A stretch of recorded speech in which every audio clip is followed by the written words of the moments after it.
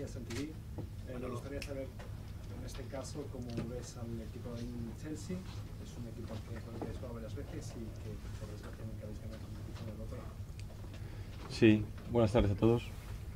Pues le vemos como un gran equipo lleno de grandísimas individualidades y con un fantástico colectivo. Yo creo que mañana tenemos un reto muy grande, tenemos un reto apasionante también. Empieza la Champions, empieza un escenario como este ante un gran equipo y bueno, sabemos que es un equipo que no puede ser de otra manera, nos va a plantear muchas dificultades.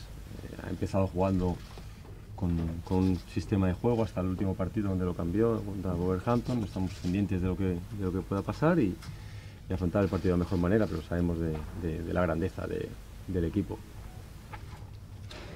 I'd like to ask you about what your view is on Chelsea. You've faced them a few times but never beaten them in European competitions. Well, we think that Chelsea are a great side. They have some fantastic individual players and as a collective they're very strong as well. We know it's a big challenge but it's a fascinating one too because it's the start of the Champions League and we're up against a very good side. We're sure that they're the kind of team that can cause you a lot of problems. They've been playing with the same system for a few games until they changed it in their most recent match against Wolves. So we're going to try and prepare for the game in the best way possible and play it as well as we can against them. Es que no ahora. Dos cosas. Una, no hay ningún jugador sentado a su derecha o a su izquierda, habitualmente siempre la fila de Champions acompaña a un jugador al entrenador, no se siente solo en esa parte y se tiene la decisión de los jugadores de no hablar. Y la segunda, respecto al partido, que espera el Chelsea. Inglaterra es un equipo muy fuerte físicamente. Nuestros partidos reforzaba siempre con tres centrocampistas y un jugador de Levante. No sé si tiene una idea parecida o empezaría a meter algo de lo que usted como entrenador que quiere aplicar a Valencia. Bueno, la primera pregunta, está claro que no es la situación ideal, pero bueno, es la que es una medida que han tomado los jugadores y no tengo mucho más que decir. Y en la siguiente, bueno, vamos a jugar contra un gran equipo, como comentaba tu compañero, lleno de magníficos jugadores. Y bueno, lo que pasó en el pasado, pasó, los resultados que comentabas que hubieron en el pasado, pues bueno, eso es pasado. Vamos a intentar afrontar, vamos a afrontar el partido de la mejor manera, sabiendo las dificultades que nos vamos a encontrar. Y bueno, en cuanto a disposición táctica o el estilo de juego, pues bueno, mañana podremos verlo. Two quick questions. Usually for a Champions League press conference there'd be a player sat on your right or left. That's not the case this time, so do you feel isolated by the decision that the players have taken? Secondly, what do you make of Chelsea? We're used to seeing very physical performances from English teams. In the past, Marcelino would always strengthen his teams by playing three central midfielders and limiting the wingers to just one. Will you go with something similar or will you change your system? Obviously it's not the ideal situation, but it's the players' decision, that's the one that they've taken, so really I don't have much more to say about that. In terms of the second question, we're up against a very good side with some fantastic players, as I mentioned to your colleague earlier. The games that you've mentioned are in the past, and that's what they are, the past. We want to do as well as we possibly can. We know about the difficulties that the match could contain, and we'll see in terms of the tactics and style tomorrow. Hola, buenas tardes. Timo, hermano, pueden hacer dos preguntas. Una, hace una semana, cuando usted presentado, dijo que no tenía miedo, que con ese titular. No sé si miedo, pero una semana después de la goleada de Barcelona, de ver la reacción de los futbolistas, de lo que nos hemos encontrado ahora, de que no quieren ni hablar y parece que están muy tocados por lo que ha ocurrido con Marcelino, con la rueda de prensa de Marcelino y todo lo que dijo. ¿Cómo se siente usted? Si no miedo, ¿qué sensación tiene? Esa la primera. Y la segunda tendría más que ver con lo que dice Marcelino, que le dijo en su momento Peter Lim. Usted dijo el otro día que no le dijo nada de competiciones, pero escuchamos a Gary Neville reconocer que le había pedido el dueño que tirase las competiciones, que no fuera de la Liga. ¿Qué le dijo respecto a la Champions y todo lo que venga por delante el dueño, Peter Lim? En cuanto a la primera, no tengo miedo, ningún miedo, por supuesto que no. Estoy aquí para hacer un trabajo, para el que me han contratado y por supuesto que no tengo ningún miedo. Tomaré las decisiones que crea conveniente. Al final, por mucho que se especule, que se hable, las decisiones las tomo yo. Las decisiones las tomo yo y las seguiré tomando hasta el día que me vaya de aquí. Y en la segunda pregunta, no sé las conversaciones que tuvo el propietario Peter Lim con los anteriores entrenadores. Yo dije lo que dije y lo mantengo.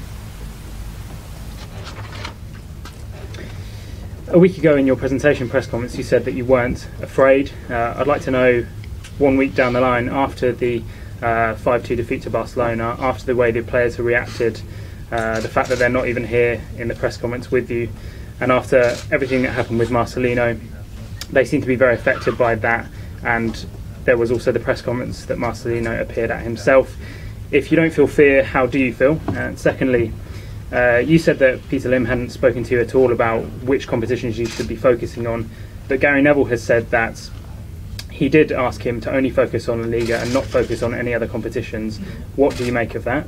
I'm not afraid. I'm definitely not afraid. I'm here to work. That's why I've been hired, and I definitely don't have any fear.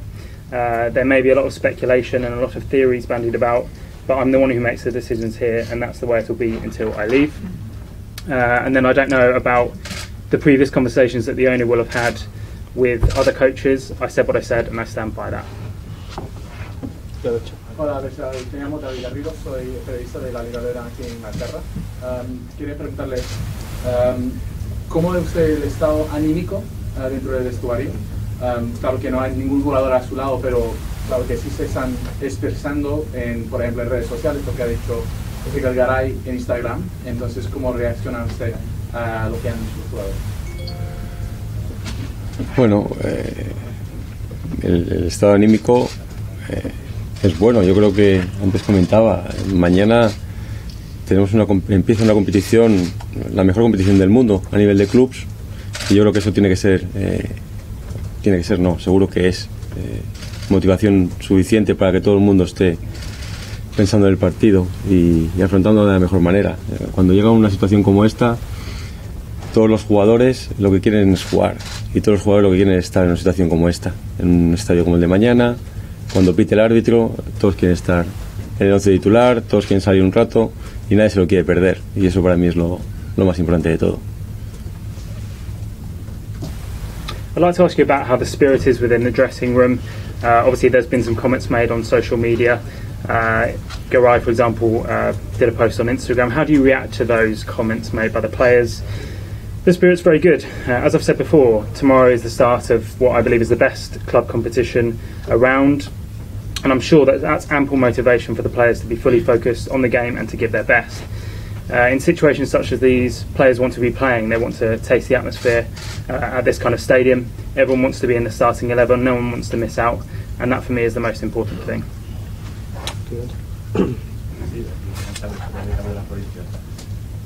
¿Cuándo se va a ver realmente el Valencia que usted tiene en mente? Porque deduzco que el sábado se dejó arrastrar por la dinámica que lleva el equipo. ¿Mañana va a introducir y además muchos cambios porque usted lo quiere o obligado por la competición, por el ritmo de martes, sábado, domingo? Bueno, como comentaba antes con algunos de tus compañeros, me gustaría no mostrar lo que podamos hacer o lo que vamos a hacer, ¿no? Mañana, cuando empiece el partido, podremos verlo, pero bueno, estamos en una situación parecida a la del otro día. El otro día no tuvimos mucho tiempo para hacer grandes cosas, y entre el partido de Barcelona y el partido de Chelsea pues tampoco hay demasiado tiempo para hacer muchas cosas, pues no hemos podido apenas entrenar, pero bueno, estamos en esa fase. When will we see your Valencia side? Will you make some changes tomorrow, and will that because you want to make the changes, or because you need to give the players a rest to deal with the amount of games you have at the moment? As I've said before to your colleagues, I don't really want to reveal what the plan is for tomorrow, so we'll have to wait and see when the game begins. We're in a bit of a similar situation to before, because we didn't have much time before the Barcelona game. We now don't have much time between Barcelona and Chelsea, so that's the situation. Manuel Montal, Ciudadano en directo. Le han preguntado antes, bueno, por el hecho de que no haya ningún futbolista compareciendo a su lado. Usted ha dicho que no es un asunto suyo, porque realmente no lo es. Sabemos que los futbolistas no comparecen por una disconformidad evidente con las decisiones del propietario, pero me gustaría saber que usted si puede me contestara en cuál es, si hay diálogo entre usted y su plantilla, y qué predisposición ha encontrado en ellos a iniciar una nueva etapa con usted al frente? Hombre, claro que hay diálogo. Una cosa es las decisiones que se tomen, lo puedan tomar, pero claro que hay diálogo. Todos los días hay diálogo. Todos los días se habla con los jugadores, con unos, con otros, pero todos los días hay comunicación con ellos, y la predisposición que he encontrado con ellos es buena, y estoy seguro que va a seguir siendo buena, y seguramente será mejor todavía. O sea que no le doy más importancia, de verdad. You've already been asked about no players beside you today at the press conference. You've said that that's not something that concerns you, and that may be the case. We know that they're not here because they have a disagreement with the owner. I'd like to ask, are you engaged in dialogue with the players, and what kind of reaction have you started to see from them? Do you feel that they are willing to start a new era with you as the coach? Of course I speak to them every day. They've taken a decision in this case, but there's always dialogue with the players on a day-to-day basis. In terms of the reaction I've had with the players, it's been very good. I'm sure that it's going to continue to be very good, and I'm sure that it will continue to improve. So I really don't give any more importance to it than that. Está hablando de lo que le está costando un poco, que ahora mismo está entrenando más bien poco. Le pregunto que si viendo el calendario tiene un poco una idea de cuándo va a verse un poco la muestra de su trabajo, o sea, cuándo más o menos el Valencia se va a parecer al Valencia que Albert Celades lleva en la cabeza. Sí, bueno, lo has definido bien. No tenemos mucho tiempo, como comentaba antes, para entrenar, para incorporar algunas cosas que nos gustaría, pero bueno, vuelvo a decir, como he dicho desde el primer día que llegué, el equipo tiene muy buenas cosas. El equipo ha estado estos últimos tiempos haciendo muchas cosas bien, y nosotros vamos a intentar aprovechar esas cosas en las cuales el equipo está cómodo, y el equipo está habituado a hacer cosas que le han dado un rendimiento muy alto, ¿no? Luego, pues, bueno, intentaremos inculcar alguna cosa, pero sobre todo ahora mismo, con el poquito tiempo que tenemos para entrenar y para modificar cosas, pues bueno, intentar aprovecharlo de esa situación. Por supuesto, no sé, si me dices cuándo, pues no lo sé, porque esto, hasta el siguiente parón de selecciones, va a ser así. Cada 3 días hay un partido. Entonces, bueno, vamos a ver, poco a poco iremos incorporando cosas, pero no te puedo decir este día concreto, porque, bueno, vamos a ver, va a ser un proceso en el cual estamos inmersos, y bueno, vamos a ver hasta cuánto dura. As you said, you've not been able to train much due to the schedule. When you look at the fixture list, when do you think we'll be able to see the fruits of your labour? When will we see a real Albert Celades team? Well, as I've said before, and as you've mentioned it there, we haven't had much time to train and to change things that we'd like to change. But as I said on the very first day that I arrived here, Valencia have some very good points, and they've been doing very well for a period of time. We want to build on the good things that are here. Now, this team is used to doing things that have allowed it to have a very good level of performance, and we want to try and add a few things to that. But of course, we haven't had much time, so I can't really tell you when we're going to start seeing that particular team. Obviously, after the next international break, it'll be the same. There'll be a game every 3 days once more. So we're in a process, and we'll see how long that lasts. Buenas tardes, Celades, Hugo y Estoy de la COPE. Le están preguntando mucho por la imagen del equipo, cuándo va a poder dar con la tecla, cuándo se va a poder ver el sello de Albert Celades ya como entrenador en el Valencia. Yo quería preguntarle por el tema emocional.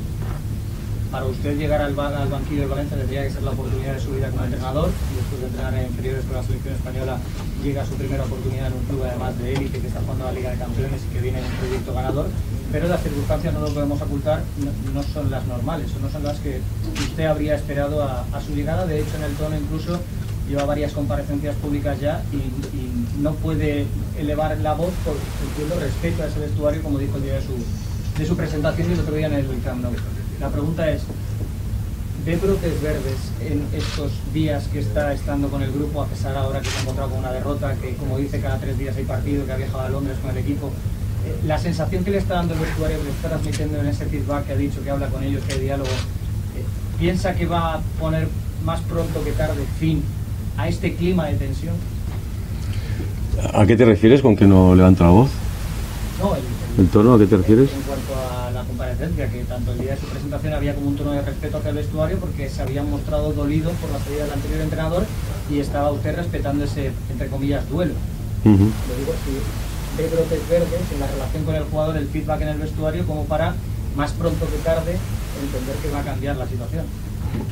Sí, mira, yo aunque te digo, aunque no grite mucho ni eso, como decía antes, al final lo que vale son los hechos, ¿eh? Y al final las decisiones las tomo yo. A uno le gustará más, a otro le gustará menos, pero las decisiones son mías. Y el día que me vaya de aquí, me iré con mis decisiones. Por lo tanto, en ese aspecto no tengo ningún problema. Y tomaré decisiones que crea conveniente. No me da ningún miedo, como comentaba antes, como preguntaba antes un compañero tuyo. Estoy muy sereno, no tengo ningún problema en eso. Y la situación, pues, cuando hay un cambio de entrenador, siempre hay un proceso, una adaptación de todo el mundo, de los que llegan, los que llegamos, de los que están, y bueno, y hay que conjuntar todo eso un poco, ¿no? Pero bueno, esto es un reto apasionante, yo creo apasionante, por lo menos para los que hemos llegado, un reto apasionante que nos tomamos con la mejor disponibilidad, independientemente de la situación, que mucha gente pueda pensar que esto es un marrón, que esta situación no te la desea nadie. Yo de verdad que no lo veo así. Yo para mí tengo un reto apasionante por delante y estoy convencido de que va a salir bien. You've been asked a lot about the image of the team and when we'll be seeing a proper Celades Valencia side. I wanted to ask you about your situation from a more emotional perspective. This is obviously the opportunity of a lifetime for you. You've coached with the Spanish national team, with the youth categories, but this is a chance at an elite club in the Champions League, a club that's been successful recently, but obviously the circumstances aren't normal, and perhaps you've not been able to, out of respect, speak out when you've spoken to the press already. The question is, in the days that you spent with the group, do you get the feeling that you will be able to make a breakthrough and put an end to the tense situation that is around at the moment? Well, I think at the end of the day, the most important thing are facts. I'm the one that takes the decisions here. Some may like them, some may not like them, but they're my decisions and I don't have any problem with doing that. I take the decisions that I see most fit and I don't do that with any fear. I'm completely calm and I have no problem in that regard. Whenever a coach changes and there's a new coach, it's a process for everyone. People who come in, people who have already been here. It's a process of adaptation, and of course there's a need to gel within that. But I see it as a fantastic challenge for the people, those of us who are joining this club. Many people may think that it's a situation that nobody would want to be in, but I really don't agree with that. I think it's a great challenge, and I'm sure that we're going to be able to do well.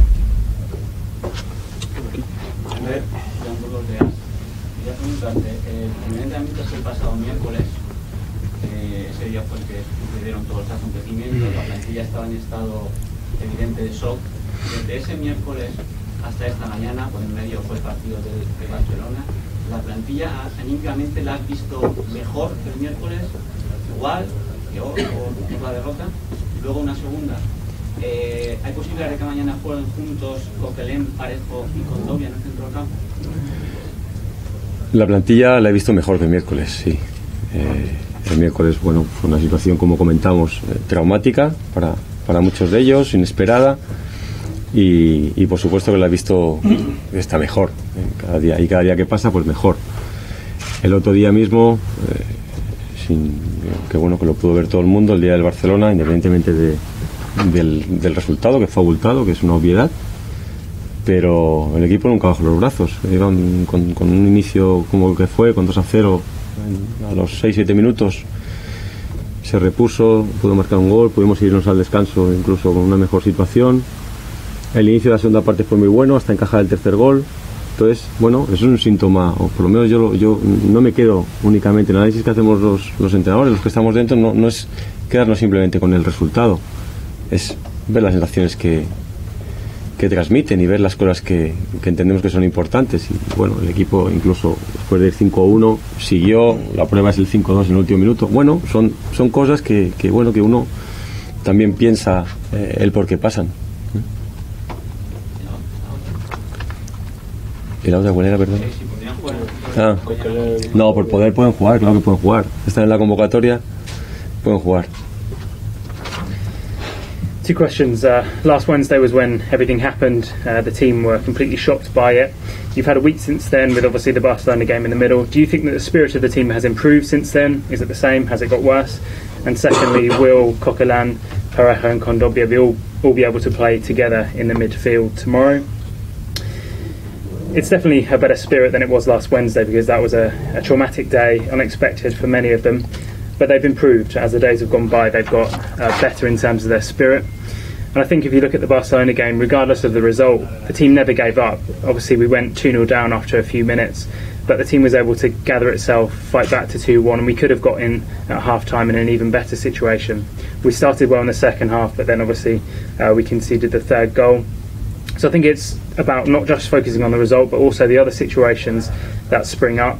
When it went to 5-1, we kept going. We got a goal back to 5-2.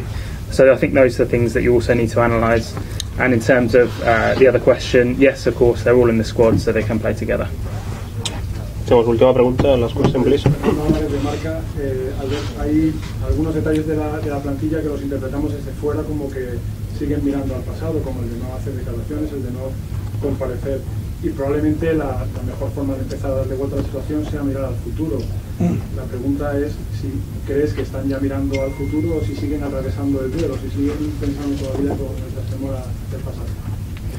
No, bueno, pongo a colación de la respuesta que le da a tu compañero de que hoy está mejor que el miércoles.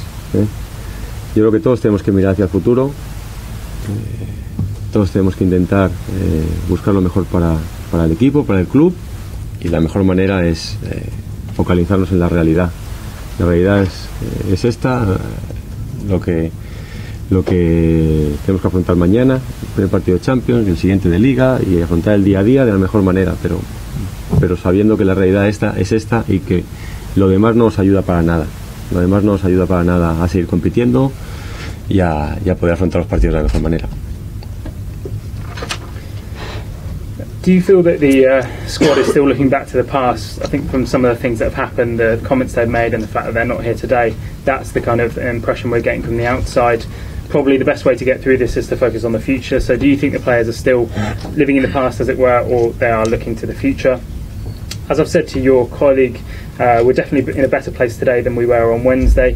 I think we all need to look to the future and do what's best for the team and for the club.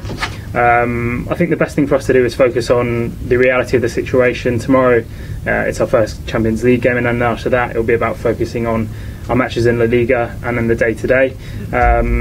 Really, I think we need to focus on the situation at hand. The rest of us doesn't help us at all in terms of us competing and doing well in matches. Ahora sí, por favor, la última pregunta ahí.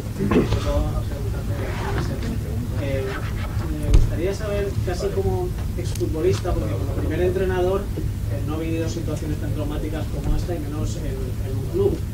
Entonces, yo quería preguntarle por cómo lo vive el futbolista y esta situación actual, porque normalmente cuando hay un cambio de entrenador es por la temporada en marcha, es por una mala racha de resultados, el equipo siempre está anímicamente mal y siempre dicen los entrenadores cuando llegan que tienen que recuperar la confianza y liberar al vestuario, abrir las ventanas y que se renueve el equipo.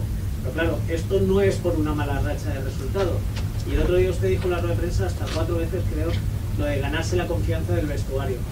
¿Cómo es ese proceso a la inversa? ¿Cómo es llegar a un club, a un equipo que viene de ganar y de estar arriba y de empezar bien la temporada y ganarse la confianza? En vez de dársela a usted a ellos, casi que se la tiene que pedir y obtener la confianza a usted. No, yo no creo que sea una situación de pedir nada. Al final, aquí el entrenador soy yo, tomo las decisiones y los jugadores tendrán que adaptarse a la nueva situación como me tengo que adaptar yo. Al final es un proceso de adaptación por las dos partes. Entonces, en cuanto a mi visión como exfutbolista, como dices, de situaciones que haya podido vivir como estas, pues bueno, tengo una experiencia como exfutbolista de situaciones que están viviendo, situaciones como la que están viviendo ahora ellos, y luego tengo situaciones también como entrenador, aunque la federación, cuando estuve en la absoluta, en el Mundial de Rusia, el año pasado estuve en el Real Madrid como asistente, con Julen. Entonces, bueno, pues he vivido situaciones también complicadas. Esta no es la primera. Entonces, bueno, pues es una situación que no es idílica, pero como decía antes, estoy convencido de que vamos a tirar para adelante. ¿Le recuerda quizá, perdón, al Mundial, a España, bueno, un equipo que funcionaba? Sí, así es. Bueno, puede ser una situación parecida, ¿sí? As an ex-footballer, because obviously as a coach perhaps you don't have experience of these situations, can I ask you what it was like to go through this sort of thing? Often a club changes coach because results are bad, and obviously the team spirits are low in that circumstance, and in those cases coaches come in and say they need to re-energise the team. But this isn't because of bad results. You said that you need to come and earn the respect of the team. How was it coming into a team that had been doing well, that had been successful, and say that you need to earn, almost ask for their respect? No, I don't think it's about asking for anything. I'm the coach, I make the decisions. The players need to adapt to that, just as I need to adapt, because it's a two-way street, this situation of adapting. You asked me as an ex-footballer, but I do have experience of this as a coach as well. Obviously, the World Cup in Russia, I was the assistant to Lopetegui in Real Madrid as well. So I do have various experiences of this kind of thing. Obviously, it's not an ideal situation, but I do believe that we are going to keep going and pushing forward. And in terms of whether it could be similar to the situation that the Spanish national team experienced in Russia, a team that was seemed to be doing well, yes, perhaps it could be a similar situation to that World Cup. And also World Cup in Brazil. Brazil. I didn't see.